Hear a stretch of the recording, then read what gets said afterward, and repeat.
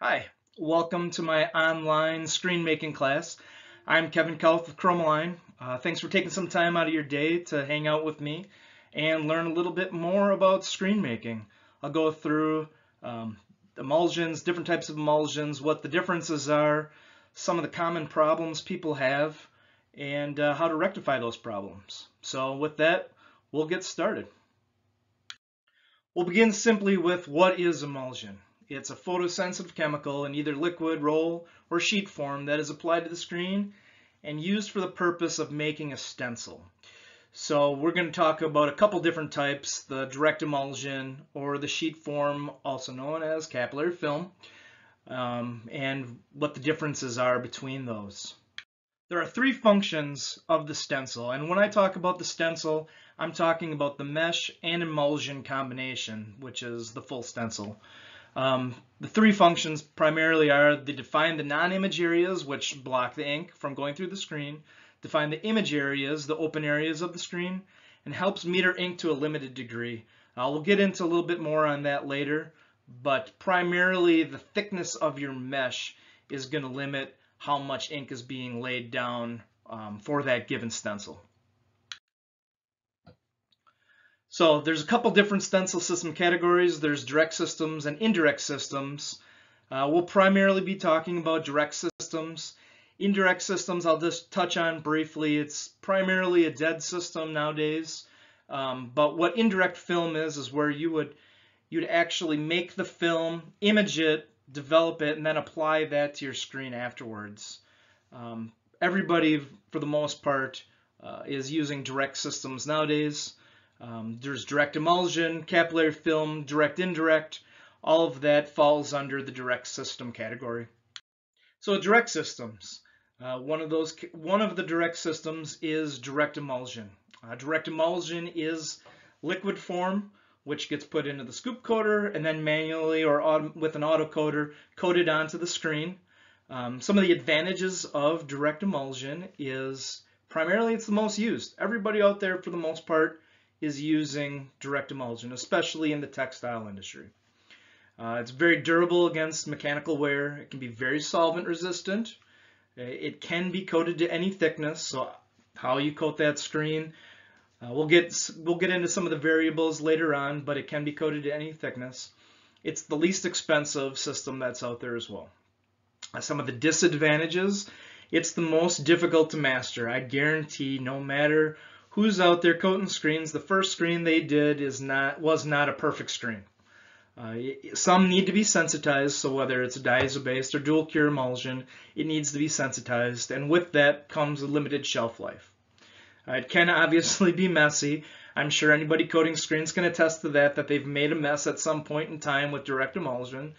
And it's not freeze-thaw stable for the most part. Some are, but most aren't. What that means is the emulsion can't freeze, whether it's in shipping or storage. If it freezes, it'll change the properties of that emulsion, and you'll have problems with that.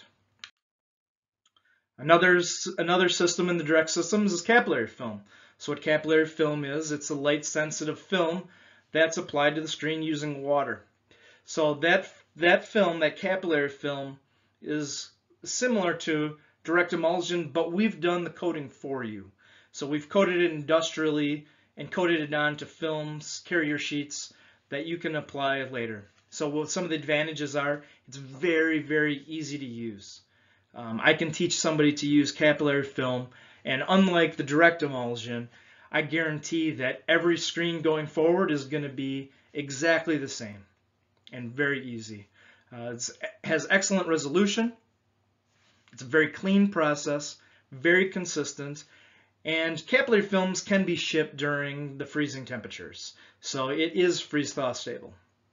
Some of the disadvantages, it's a little bit more expensive than direct emulsion, but there's zero waste. So with zero waste, I can kind of prove in certain instances that it makes up for some of that cost difference.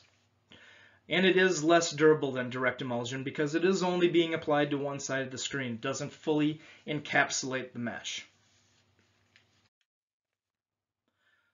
So the three main stencil systems that are out there, There's diazo-based, straight diazo-based emulsion.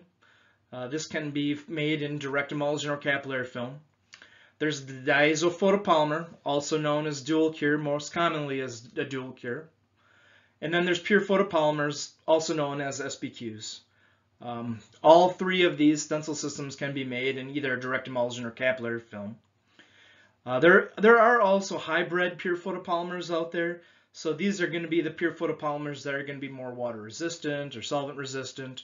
But we'll get into that a little bit more later as well. So diazo emulsion, straight diazo emulsion. Typically, this is going to be resistant to either water or solvents, but not both. It is greatly affected by humidity. It's got great edge definition, mesh bridging resolution, and it has medium exposure latitude. So when I talk about exposure latitude, that talks about how forgiving that emulsion is. So you can be over on your exposure times or under on your exposure times, and the wider that exposure window is, the more forgiving that emulsion is going to be. And with straight diazo emulsions, you have to have a high EOM to achieve a low RZ. So what does that mean? So high EOM is going to be, EOM stands for emulsion over mesh, the thickness of your emulsion. So you have to have a much thicker stencil to have a lower RZ, which is the smoothness or the roughness of that stencil. The lower the RZ value, the smoother that stencil is. And the higher the EOM, the thicker that stencil is. With diazo emulsions, they need to be sensitized. So when you get that bucket of emulsion, what's in the bucket is actually unsensitized emulsion. It comes with a little bottle of diazo, which is the sensitizer. And to sensitize this, you need to fill up the diazo sensitizer bottle to the shoulder. So I mean where the top of that bottle breaks with water. I like to use warm water because it will help dissolve that diazo a lot easier. Not hot water, because hot water will ruin the diazo, but warm water will help dissolve it a lot easier. Put the cap back on, shake it up for a good amount of time, and then pour that into the unsensitized bucket of emulsion and mix it all in to make it homogeneous. After it's been mixed up and sensitized, you're going to have to let it sit for a couple hours as it goes through what's called the degassing process. There's actually nitrogen bubbles that are being released. And if you were to coat screens with that emulsion right away, all of those bubbles are going to translate into pinholes later on. So it's best just to let it sit. If possible, it's best to sensitize your emulsion today and then start using it the next day. But I know a lot of people are short on time and whatnot at times. So at least let it sit for a couple hours to degas. One thing I always recommend, once you sensitize your emulsion, write the date right on the label that you sensitized it. That way you know when you sensitize it, because with a diazo emulsion, after it's been sensitized, you've got about 4 to 6 weeks, depending on how it's stored, temperature, humidity. A lot of times it can be closer to 4 weeks. But at least you know you've got that window, 4 to 6 weeks, and you know when you sensitized it if you wrote it right on the label. One of our most common diazo emulsions is our CP Tex. It's very high in solids, 44% solids. It's very water resistant. It's good with all mesh counts, and it has medium latitude. Other diazo emulsions that we have are CP2, which, as I said before, diazo emulsions can either be water resistant or solvent resistant, but they can't be both. So like I said, CP Tex is very water resistant, but it isn't solvent resistant. CP2, on the other hand, is very solvent resistant, but isn't very water resistant. And then we also have ImageMate DZ343 in the diazo categories. With the dual cure emulsions, they can be resistant to water, solvents, or both. They're not as affected by humidity, and they can have excellent edge definition, mesh bridging, and resolution. They have a very wide exposure latitude, so it's very forgiving. Also, if you're working under not so great light safe conditions, you want to use something that's far more forgiving. Something like a dual cure emulsion. It's very highly suitable for use with 4-color process and high tolerance printing. So if you're trying to resolve something that's very fine, 4-color process, simulated process, I typically lean towards dual cure emulsions. Again, same process as the diazo emulsion. It needs to be sensitized, and that process is exactly the same. Add water to the sensitizer bottle, pour it into the pre-sensitized emulsion, and mix that all up. Make it homogeneous, let it sit, degas, and once again, write the date that you mixed it, so you've got that same 4 to 6 weeks after sensitizing. Our most common dual cure emulsion in the textile industry is UDC-HV. It's high in solids again, 38% solids. It works with all inks. It has a very wide exposure latitude, so it's very forgiving. Some of the other dual cure examples that we have are UDC2, UDC Glide, UDC Ace, ImageMate DC521. We've got a whole slew of dual cure emulsions. The next category, pure photopolymer emulsions. So pure photopolymer emulsions can be resistant to water, solvents, or both, dependent on how it's mixed on our end in the chemistry makeup. Has very good edge definition, mesh bridging, resolution. But with pure photopolymers, they have a very narrow exposure latitude, so they're not as forgiving. And primarily that's because of the shorter exposure times. They're very fast exposing, where dual cures and diazo emulsions are a little bit slower exposing, which opens up that exposure latitude window. Pure photopolymers being much faster exposing, you have to have your exposure time right on because they're not as forgiving. With that, there's medium to low EOM to achieve low RZ. But one of the benefits to the pure photopolymer emulsions, there's no sensitizing needing. It's a one-part emulsion right out of the bucket. You don't have to mix it. And because you don't have to mix it and sensitize it, it has a much longer shelf life. Where I said before, the diazo and dual cure emulsions, you've got about 4 to 6 weeks to use it after you sensitize it. Pure photopolymer emulsions, you have about a 2-year shelf life from when it's manufactured. Our most popular pure photopolymer emulsion that we make is Chromablue. We've been making it for quite a few years, and it's the most popular emulsion that we make overall, worldwide. It's very high in solids, 50% solids. It's got a 2-year shelf life, but Chromablue is only designed for plastisol inks only. So if you're doing water-based or discharge, it's not going to work with those processes. Chromablue is very fast exposing, and with that, more narrow exposure latitude. Some of the other pure photopolymer emulsions that we make is our Chromaline, which is rapidly gaining some momentum. Our Chromatec WR, which is a water-resistant emulsion, pure photopolymer that has water resistancy, and ImageMate PC701. So our next category is capillary films. So capillary films are UV light sensitive film used to create a stencil that when applied to a screen using water adheres to the mesh using capillary action. It actually sucks into the mesh. You're going to have the highest level of consistency with capillary film. There's very little waste, especially compared to direct emulsion. Very simple process. As I mentioned before, I can teach somebody to use a capillary film in a few minutes, and they're going to be able to do the same thing over and over and over, exactly the same. It's going to be perfect every single time. So some of the capillary films that we make, we have our ProCap, which is a diazo-based capillary film, Magnacure, which is a dual cure-based capillary film, and then Razor and Quick Film, which are both pure photopolymer-based capillary films.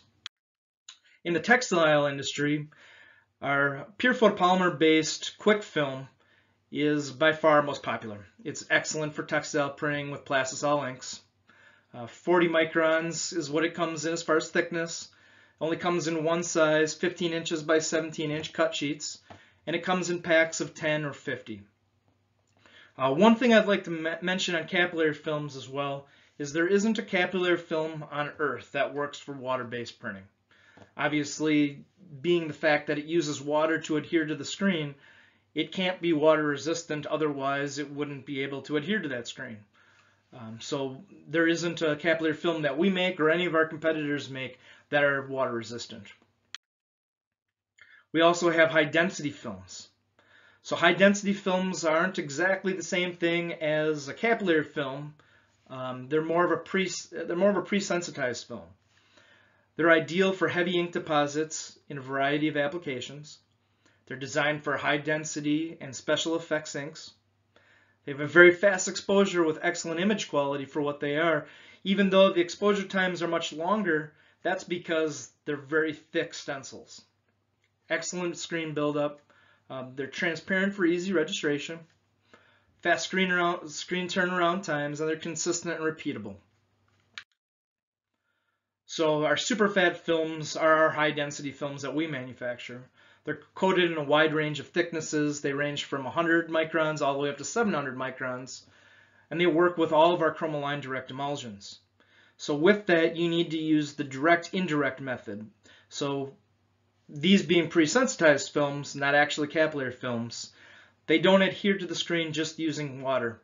You have to use the direct-indirect method. So with that, you would actually back coat the screen using direct emulsion, and that direct emulsion would adhere the high density film, the super fat film, to the mesh. They're very consistent, easy application, very repeatable, and they're great for high density. So some of the factors for choosing the correct emulsion for your particular process. The main thing is, what types of inks are you using? If you're using a water-based ink, the emulsion you choose better be water resistant. What are you printing on? The artwork demands. Are you trying to do very fine line detail? What type of exposure unit are you using? Are you using LED? Are you using metal halide? Are you using fluorescent tube systems? Each one of those systems is going to lean towards a different type of emulsion that best suits it. What is the desired ink deposit that you're after? And lastly, what is your environment like? Are you working under light-safe conditions, or you have white light creeping in somewhere? If you're not working under light-safe conditions and you've got some white light creeping in, you probably want to use something that's a little bit more forgiving. So what are the stencil requirements for water-based and discharge inks? Like I said, the emulsion must have the maximum resistance to water. It must have the maximum exposure time as well. So if you're on the lower end of that exposure window, it won't be as durable as the higher end of that exposure window. So lean towards overexposure than underexposure when you're using water-based inks. Like I said before, CP Techs or Chromatech WR are very highly recommended in our product line. Some of the screen making essentials: always work under yellow UV safe lights. Store your coated screens in a cool, dark, and dry environment. You dry your screens below 110 degrees. I know a lot of people have DIY screen dryers and drying cabinets that they've made where they put a space heater in there and crank that thing up because they think the hotter it is, the faster that screen's going to dry. Well, the fact is, when it gets above 110 degrees, it starts to damage that emulsion. So you want to keep it under 110 degrees. It's far more important to have good air movement in that screen drying cabinet versus the higher temperatures. Always use fresh emulsion. Like I said before, always put the date that you mix it on, so you know when you sensitized it. You've got that 4 to 6 weeks. Or if it's a pure photopolymer, that 2-year shelf life. And always use an exposure calculator if anything changes. If you change emulsions, if you're using a different mesh count, you change the bulb in your exposure unit, you're using a different coating sequence. If anything in your exposure process changes whatsoever, the first thing you do should be doing an exposure test. So with screen prep, the last thing always should be degreasing. I know there's a lot of people out there that like to skip this step, but I'll tell you, screens can't ever be too clean. And clean both sides of it. Mesh is a three-dimensional object, so you want to scrub both sides of that mesh. Don't use household detergents. I've already seen people using Ajax, Simple Green, all that stuff. Please don't do that. One, it's not good for your screens. It's not good for you to be working with.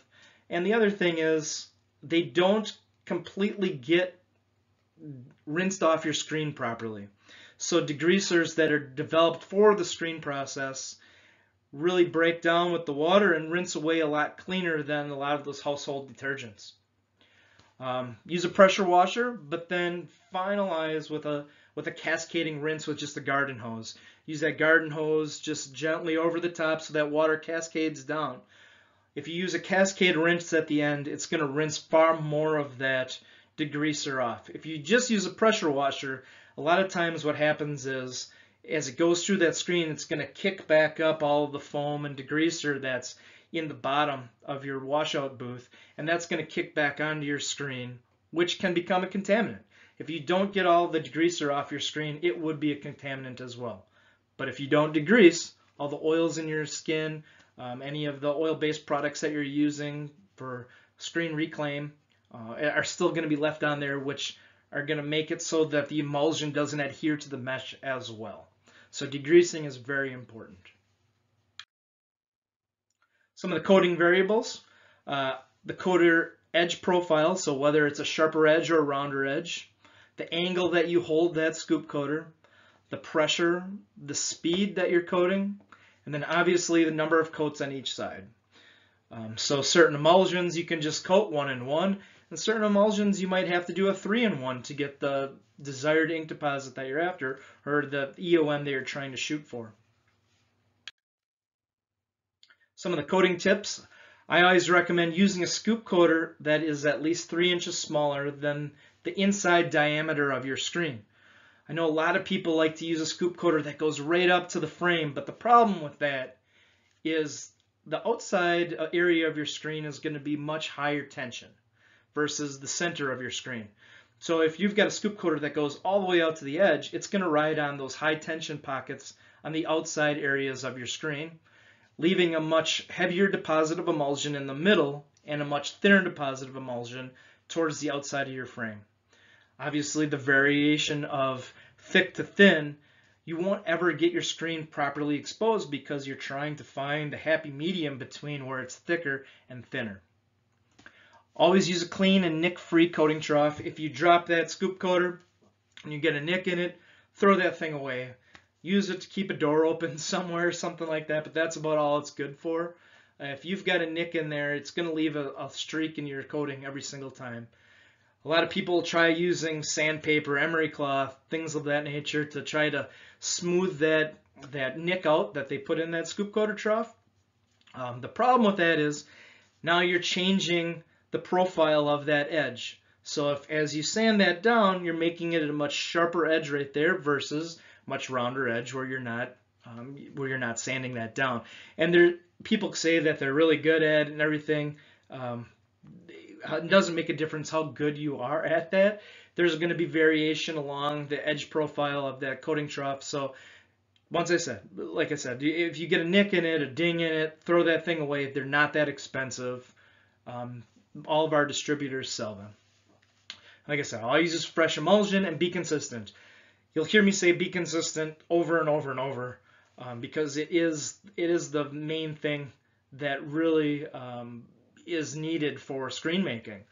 If you have variations in how you do things, you can never have repeatable, consistent results. So you can never have expectations of what really to expect out of your screens.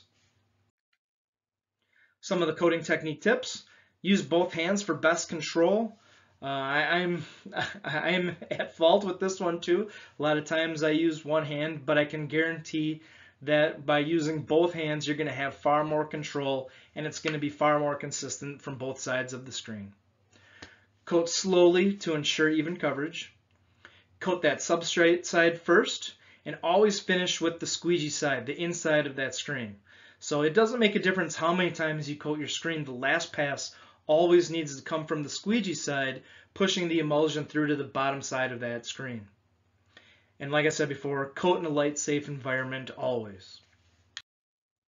So with wet-on-wet coating techniques, dependent on the emulsion, like I said before, you could need to coat your screen 1-in-1, or you could coat it all the way up to 1-in-4, depending on how thick you want that stencil to be.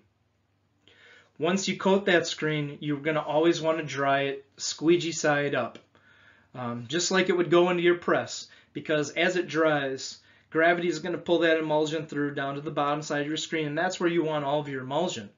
We have leveling agents in all of our emulsions too, so it's going to make it even out as it dries and emulsion pulls that down. So this just shows here 1 passes versus 2 passes versus 3 passes using a sharp edge of the scoop coater. Whereas the difference between these graphics and these graphics, where you're using a round edge scoop coater, you can see using a rounded edge scoop coater essentially just puts more emulsion down faster. I typically use the round edge for most of the screens that I make, other than my higher mesh counts. The higher mesh counts, you're going to want to have a little bit of a thinner stencil anyways, because you're trying to resolve much finer details.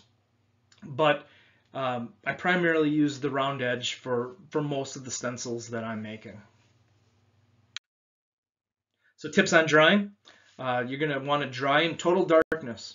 So even if you're working under yellow light safe conditions, that just slows down the exposure process. Those yellow UV light sleeves really are still letting some UV light through and are affecting your screen. So after you coat your screens, they should be dried in total darkness.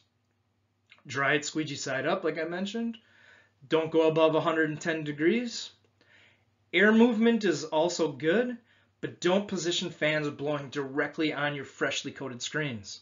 So I've never seen a perfectly clean fan in my life in any shop I've ever been to. They always are good at collecting dust and debris. So when those screens are drying, it's just going to take that dust and debris that's collected and blow that dust and debris onto those freshly coated screens, which will in turn turn into pinholes later on press. You're going to want to store those coated screens in a cool, dark, dry environment. And I always like to recommend coat today and use those screens tomorrow.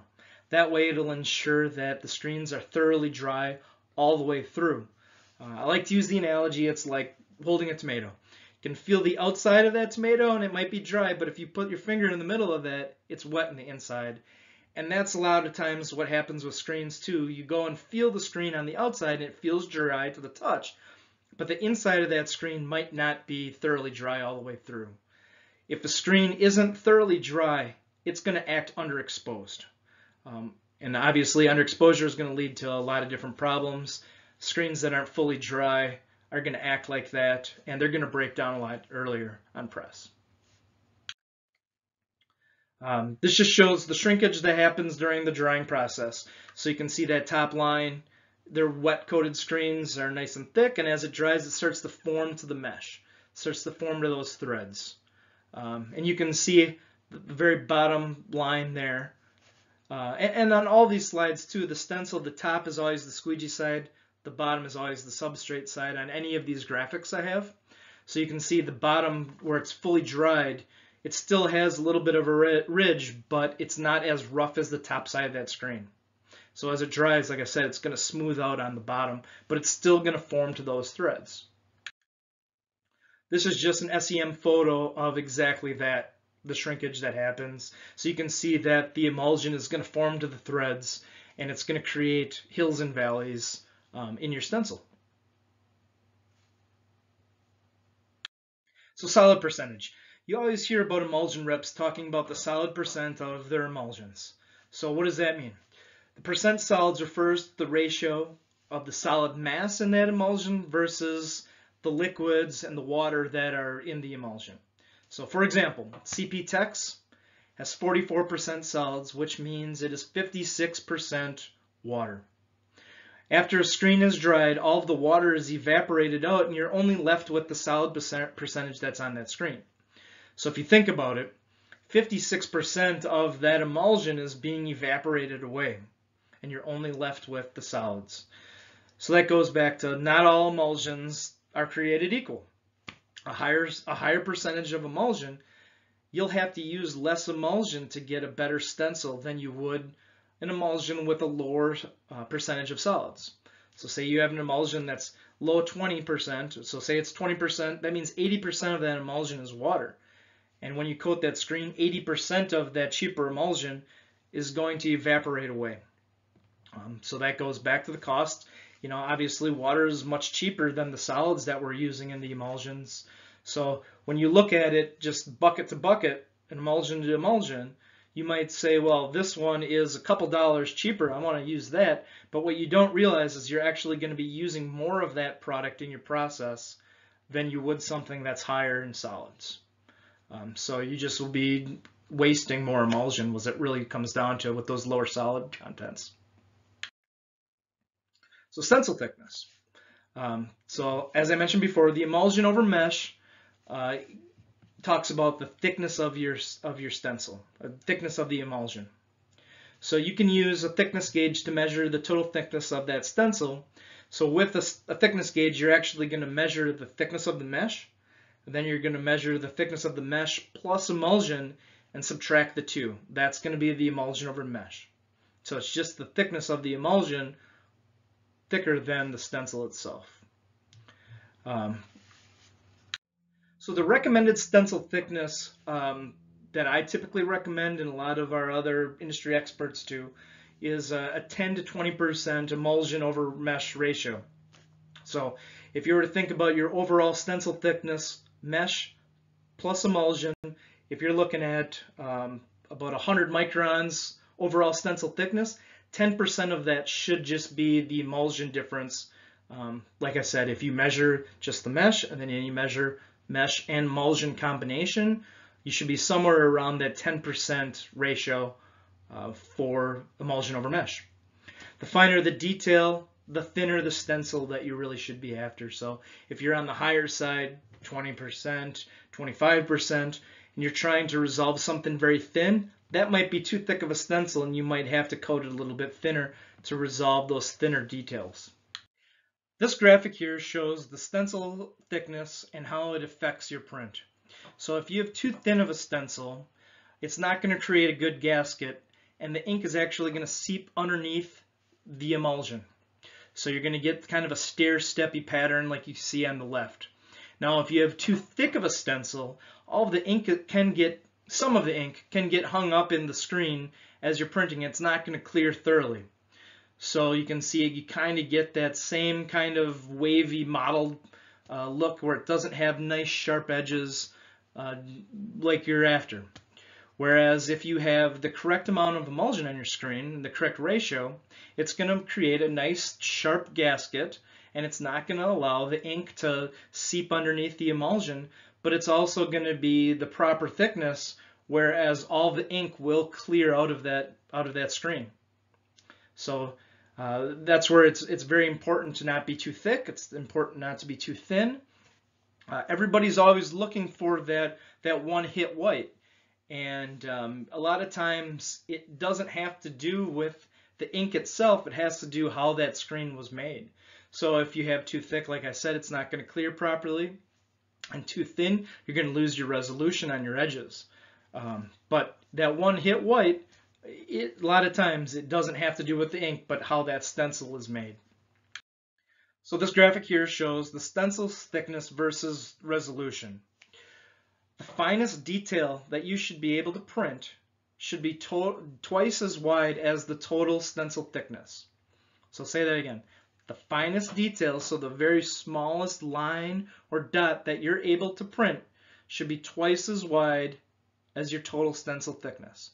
So say you're trying to, like this example here, you're trying to resolve something that is 200 microns because the overall stencil thickness is 100 microns thick. If you're trying to do something finer, it's just not gonna print properly. The slide here shows the resolution versus stencil thickness. So obviously, as your stencil gets too thick, you can see that that top layer is the film positive, and where the black areas are, that's where it's printed. The white is the clear open area of your film positive that allows the light to come through. But you can see if your stencil is too thick, where if you look at that bottom graphic, it's too thick versus too small of a dot that you're trying to print. So the light is going to start to creep around and actually close around that dot, not leaving it open. So if it's not open, obviously ink isn't going to get through. A good example of that is this photo here. Here they're trying to do a very small register mark It's just too fine of detail for that overall stencil thickness.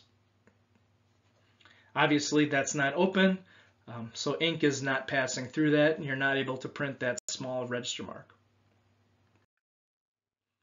Printable resolution. A good rule of thumb is 2 threads to 1 mesh opening. So the smallest dot that you should be able to print should cover 2 threads in 1 mesh opening. As you can see, these dots here are far too small. If it's just the width of 1 thread or a mesh opening, you're going to see that it's not going to hold on there. So if you looked at the shadow areas on the left side graphic, that's going to just be completely flooded. Versus the highlighted area, none of those dots are going to print. You're not going to have anything coming through whatsoever. So what happens during stencil exposure? You've got the UV light and you've got your film positive. So the film positive, where it's black and printed, is blocking that UV light. Where it's not printed and is still clear, the UV light passes through and that UV light hardens the emulsion. Where it's blocking it and light has not hit the emulsion, it's going to stay soft. So when you go to wash it out, where light has not affected that screen and has not exposed the emulsion, that emulsion is just going to wash away in the unhardened areas, and where it has been exposed and the emulsion has been hardened, it's going to remain in your screen. This slide just kind of shows what happens during the exposure and the reaction that happens. You can see on the left side, that's a typical diazo reaction. So if you look at the green squiggly lines, that is the PVA. The yellow dots is actual diazo that you're putting in there. And you've got the additives, which are the big red dots. So you can see after exposure happens, the diazo is going to reach out and grab onto the PVA, making it solid. On the typical pure photopolymer SBQ reaction side, you can see those polymers will actually reach out and grab onto each other as well as the PVA. So it's just a little bit of a different reaction. However, the end result is the same for you guys. There are a couple different ways that exposure times are measured. They're either measured in light units or they're measured in seconds. So what light units are, they're a measurement of a given amount of UV and time combined, where seconds are only a measurement of time. So with an exposure unit that has a light integrator involved with it, it's actually measuring how much UV is outputting from that light. And it will actually change the time of a light unit as that bulb diminishes over time. Typically with a brand new bulb, 1 light unit is close to 1 second with a brand new bulb, but as it diminishes over time, it puts out less and less UV light. A year later, it could be up to 3 seconds for that 1 light unit. But it's always going to be the same amount of light units.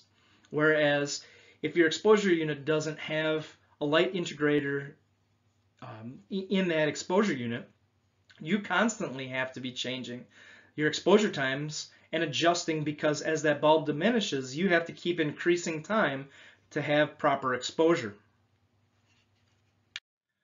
There are a couple different ways of determining your exposure time.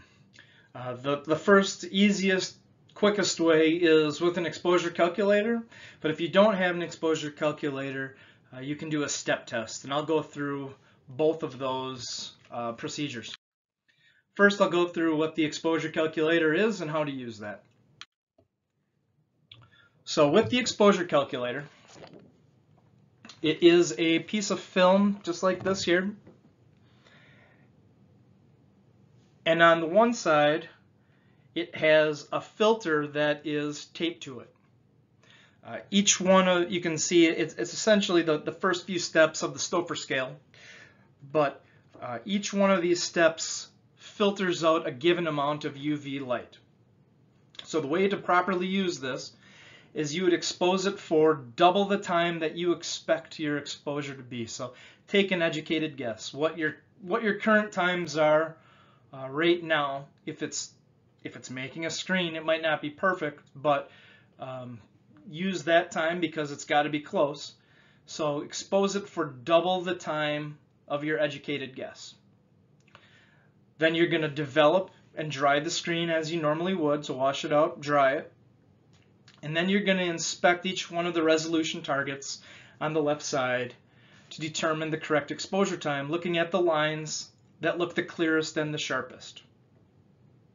So after you develop it, you take a loupe, magnifier, look at the lines and see which ones have the sharpest lines, that they're not following the threads, they're not looking like a stair step, they're nice sharp straight lines.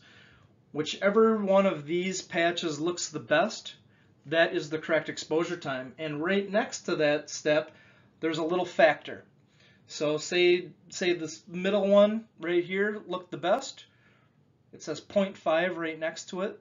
That is the target factor. So you would take that factor times the time that you shot your screen at for the test, and that is your correct exposure time. So say you shot this at 2 minutes, 0.5 times 2 minutes, your correct time is 1 minute. That makes sense. So you're looking for good mesh bridging. What I mean by good mesh bridging, this graphic here, this SEM photo, shows excellent mesh bridging. You can see how the lines are nice and crisp and straight, and they don't follow the threads themselves. They're nice and straight and sharp.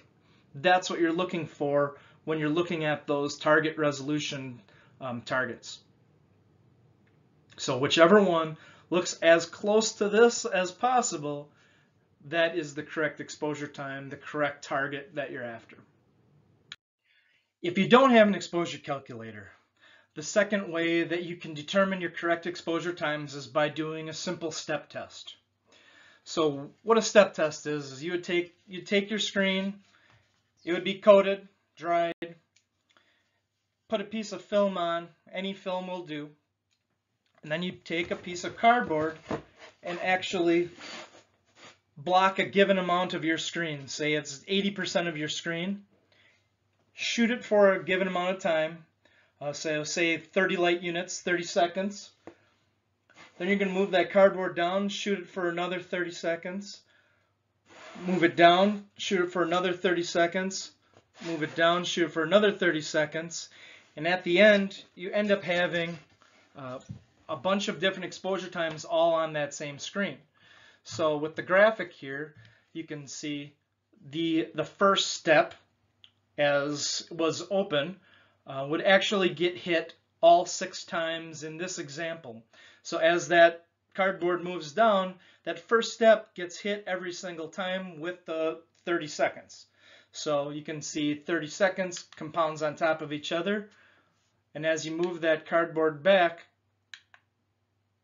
you can see the first step was hit 30 seconds. The second step was hit 60 seconds, 90 seconds, 120 seconds, and so on and so forth. So what you end up with is a screen that looks similar to this.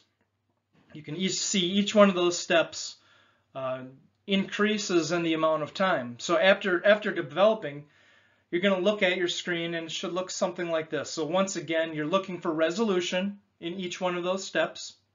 Again, similar to what we looked at before. You can actually use, if you have the exposure calculator, but you lose the little filter, you can use this as your film by doing a step test too, and actually step it off from the film. But you're just going to be looking at each line to see which holds the best resolution. But with a diazo-based emulsion or a dual cure emulsion, any emulsion that has diazo in it, it's actually called the tanning process, and you'll see a color shift as it increases in exposure time. So if it's underexposed, it's going to continue to change color until it stops changing color, where that's the hardening point is.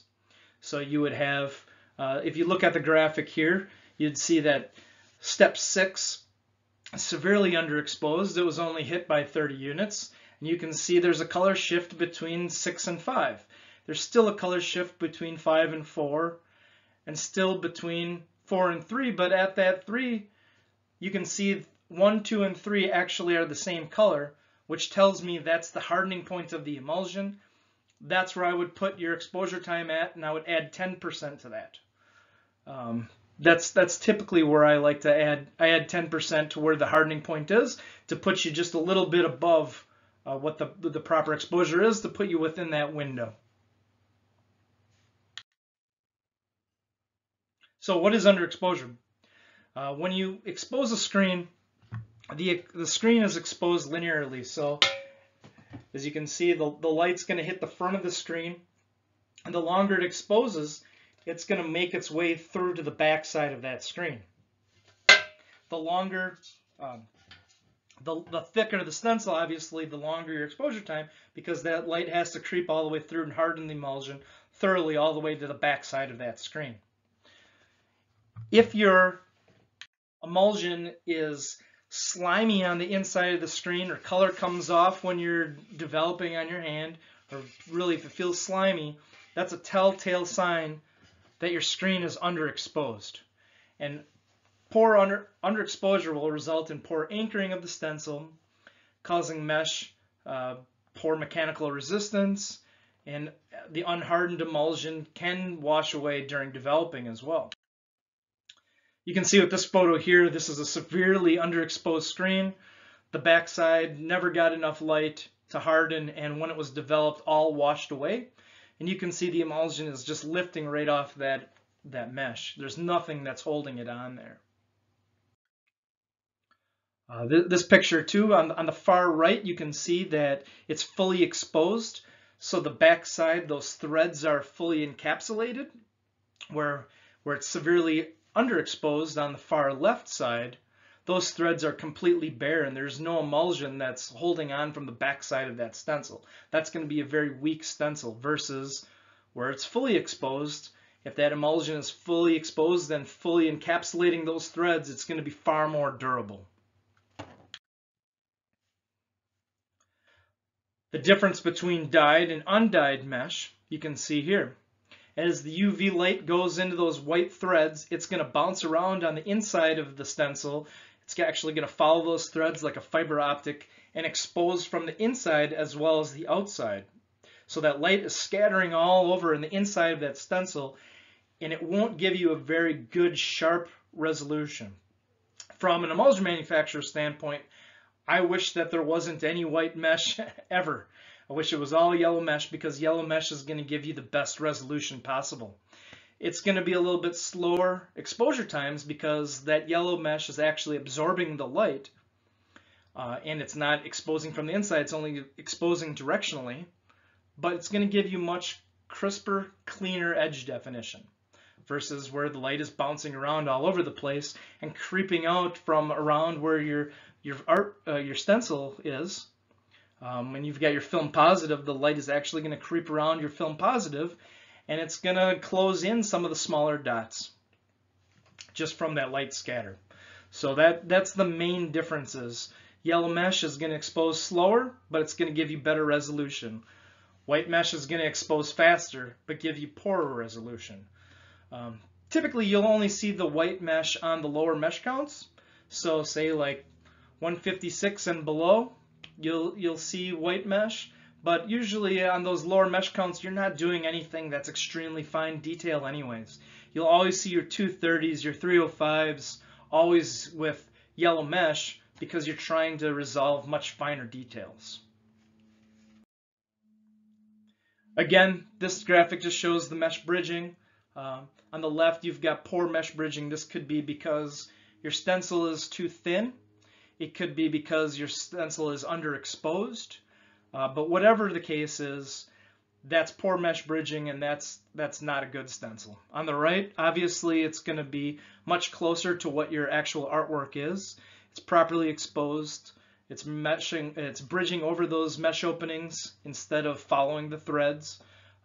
That's going to be proper exposure time, proper EOM. Overall, a much better stencil is going to be, a much better print is going to be produced with that stencil on the right. This shows good edge definition.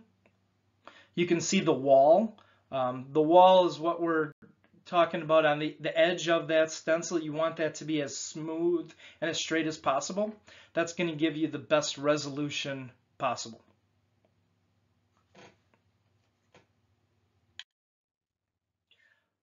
This SEM is from our Alpha line of emulsions for the electronics industry. This is actually our Alpha E20. We're producing 15 micron lines with this. And this is actually a coated 1 in 4 on a 400 stainless steel mesh. So you can see that that's extremely fine detail. The wall is extremely sharp and flat, and the best quality possible. And for the electronics industry, that's what we need. It needs to be and they keep pushing the limits for the smaller the line possible. So here like I said, we're resolving 15 to 20 micron lines, and to put that in perspective, one red blood cell is about 8 microns wide. So about the width of 2 red blood cells is the line that we're holding on this 400 stainless steel screen here. This SEM photo shows an emulsion with large particles. The problem with this is when an emulsion is manufactured with larger particles, yes, it can be manufactured cheaper.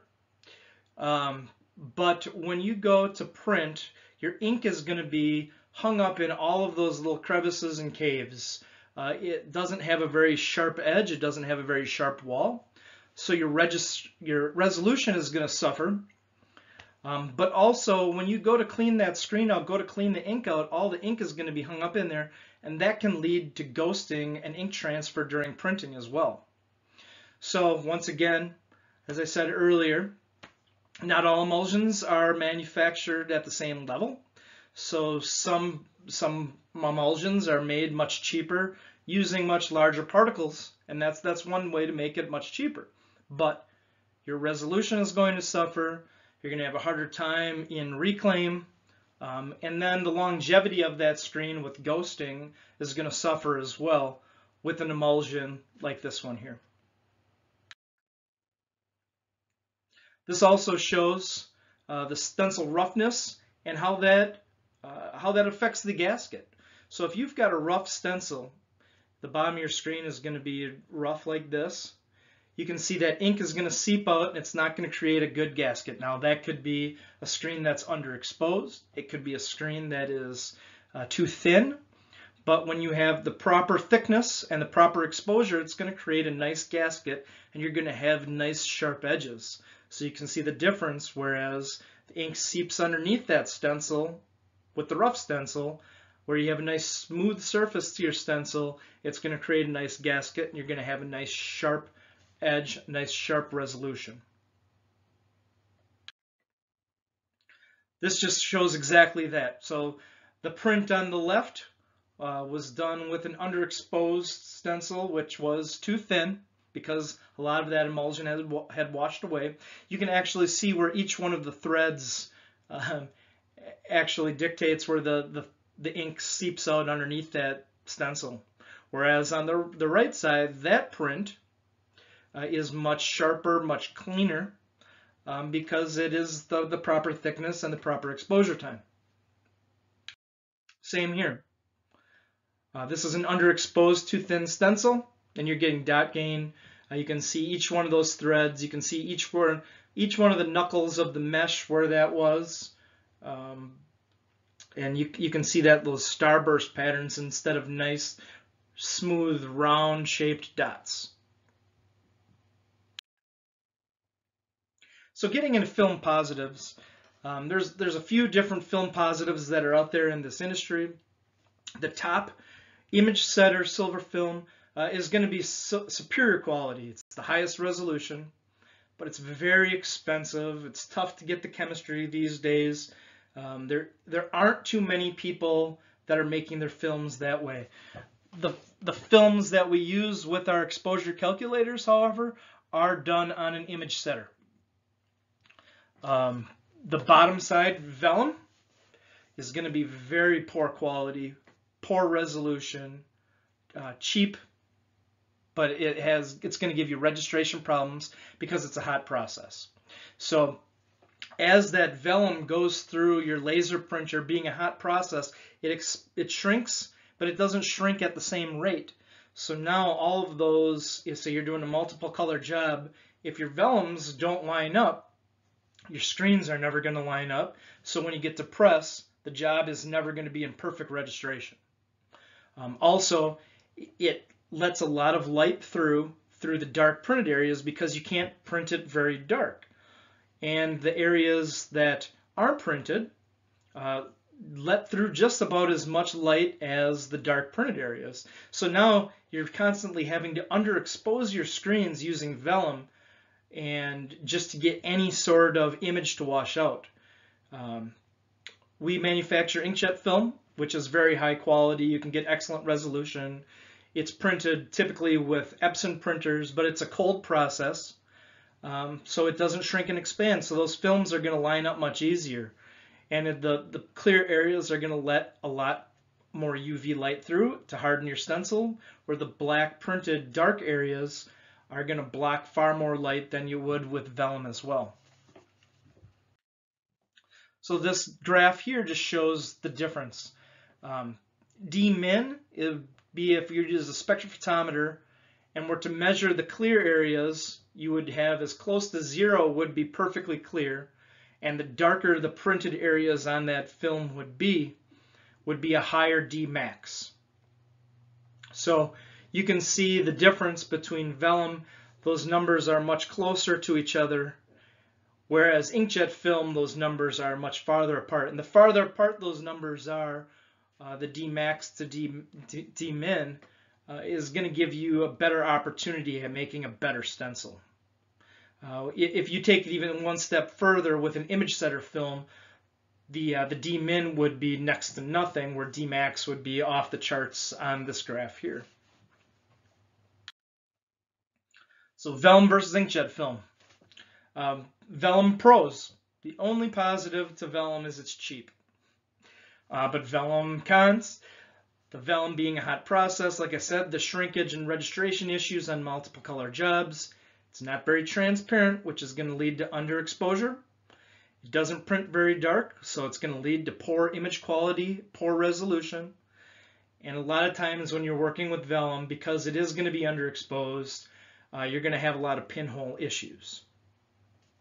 Whereas inkjet film is the complete opposite. So inkjet film being a cold process, it's very stable, very consistent, so you can have precise registration. It's very transparent, so it's going to allow more UV light to pass through, which would allow for lower exposure times, and properly exposed screens are achievable. The black printed area, you can print very black opaque imaging, which can lead to excellent resolution and image quality.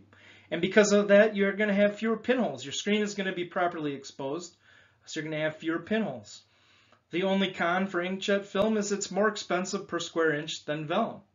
However, because of the time lost when you're trying to register jobs and screens breaking down and pinhole issues, I can actually prove that even though you're paying more for an inkjet film versus a piece of vellum, you're actually saving money using inkjet film, and you're going to be putting out much higher quality products. Some of the most common screen problems that are out there, you're going to have washout breakdown or adhesion loss, where it's difficult to wash out during developing, scumming or haze. So what scumming is that if you ever develop a screen and go to print it, it seems like the image is open, but it's not allowing ink to go through. And you can take a wet rag and rub on that open area of your graphic, and then you can start printing and it opens up. That's scumming. Poor image sawtoothing. So before where I said you're looking for good mesh bridging, not where you see that stair-steppy sawtoothing. That's that poor image and sawtoothing. Undercutting. And pinholes, which is probably the most common screen problem people have. So what causes washout breakdown or adhesion loss? Poor coating methods, pre-exposure, so after you coat your screens, if they're not stored in a perfect light-safe environment, some of that light can start to expose the screen, where it's almost exposing in layers. When you go to wash your screen out, it almost peels off instead of melting away the open area. If you have outdated cap film or outdated emulsion, that can lead to washout problems or adhesion loss. The screen isn't dry enough. Like I said before, if your screen isn't dry enough, it's going to act underexposed. If you have improper adhesion of the capillary film, so you just didn't have enough water on the screen when you were applying the capillary film or something of that nature, the water temperature being too hot when you're developing your screens, excessive water pressure if you're just blasting your screens with far too much pressure, underexposure, obviously, and contaminated dirty mesh. So if your screens aren't degreased well enough, that's going to lead to adhesion problems. Difficult washing out during developing. So if you've got a poor positive, say you're using vellum and light's passing through that black printed area, it's probably going to expose that area as well, and it's going to be tough to wash your open area of your image away. Pre-exposure, like I said, if it's being affected by white lights before you go to expose that screen, now that outer layer of emulsion is exposed, and when you go to develop it and wash it out, it's almost going to peel away instead of melting. Again, outdated material, excessive heat during drying, so like I said before, keep it under 110. If you're above that, it's going to start to damage that emulsion, or overexposure. If your screen is overexposed, it might start to expose and creep in on your image area. Scumming or haze. A lot of times light scatter can cause scumming. That's where if you're using white mesh and you have a lot of light scatter within there. Again, pre-exposure, poor positive or poor contact. So say your vacuum isn't drawing down well enough and you're not getting good contact between your film and the emulsion, light can seep around and create scumming as well. Excessive moisture in the screen room. So say you're in your screen room, you're drying your screens, coating your screens, exposing your screens, washing out your screens all in the same area. Where you're washing out your screens shouldn't be in the same room where you're doing your exposure. You want to keep your wet process and your dry process completely apart from each other. Also, underexposure can create scumming or haze as well. Poor image or sawtoothing, so poor positive again to screen contact, undercutting, incorrect drying of the emulsion, so if it's not dry all the way, stencils too thin, inconsistent light exposure, so say there's something wrong with your exposure unit, it's not putting out a consistent amount of UV every exposure time, or incorrect exposure. If it's underexposed, typically you're going to see poor image and sawtoothing if you're underexposed. If you have undercutting, the placement of your positive, the light scatter within the mesh, if you're using white threads again, inconsistent exposure to the light, improper exposure, poor contact, so if, again, the vacuum isn't drawing down, light can seep around that black printed area of your film positive.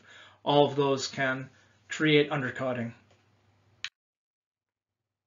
And the biggest thing screen makers have to fight is pinholes, underexposure, too thin of a stencil, dirty positives or dirty exposure unit, air bubbles in the coating, ink to stencil incompatibility. So that what I mean by that is, say you're using Chroma Blue, which is only designed for plastisol inks only, but you're using water-based inks with it, it can start to break down. You can start to have pinhole issues because it's breaking that down.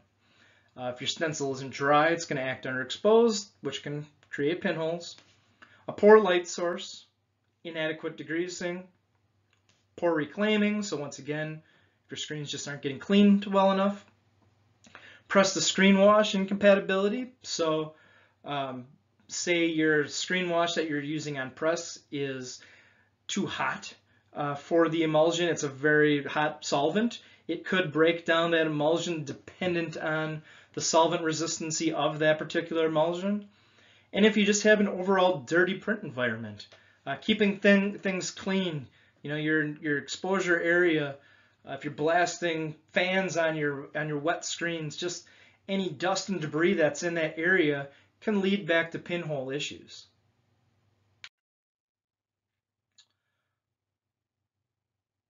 One thing that I'll also add with the troubleshooting, we've got this nice little troubleshooting guide here, and this troubleshooting guide goes through each one of the most common screen problems, and then their causes and what to do about those problems. If anybody wants to reach out to me, you can send me an email. I'd be happy to mail you one of these. It's essentially what I just went through on the last few slides, but it's a really good tool to have in every screen room. So if you have a problem, you just look and see what the problem is and what the potential causes are of that problem. If you ever need technical support, please reach out to me. Again, Kevin Kauth, I'm the Midwest sales rep. You got my email address there. Mick Orr, he's our application specialist. He's been doing it for a long time. He's very knowledgeable. You've got his email address listed there. And then on our website, chromaline.com, with the video, we've got a bunch of different videos on there that go through showing exactly how to do the exposure calculator, how to coat screens, how to apply capillary film, how to apply fat film, the high density film. We've got great videos on there of how to do each one of these technical applications. So I recommend everybody takes a look at some of the videos that we have out there. Again, we're on all of the social media platforms. Instagram, Emulsion Guru, that's the account that I have and run. We're on Facebook, Twitter, and all the good social media outlets. Try to put out as much good content as we can. But yeah, follow us on there. If you've got questions ever, reach out to me on any of that as well. And I'll be looking forward to doing the live Q&A with everybody. I think I'm going to try to do live Q&A periodically on YouTube here. So thanks again for taking the time and spending some time with me and looking at the screen making. Thanks.